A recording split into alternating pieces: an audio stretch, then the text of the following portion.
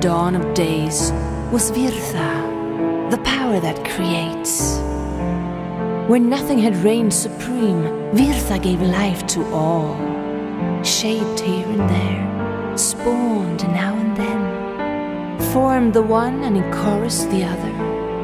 And where attraction arose, the wild thrived and multiplied.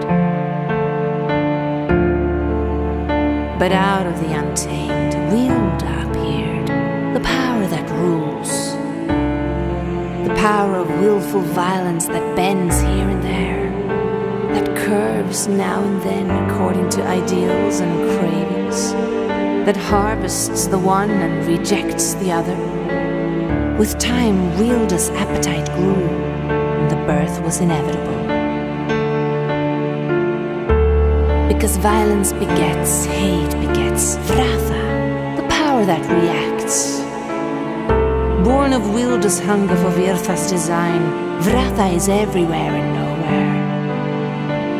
Always close where mother meets mother, always mounting in strength with the force of the violence. The arrival of the black fruit is fated, as inescapable as terrible.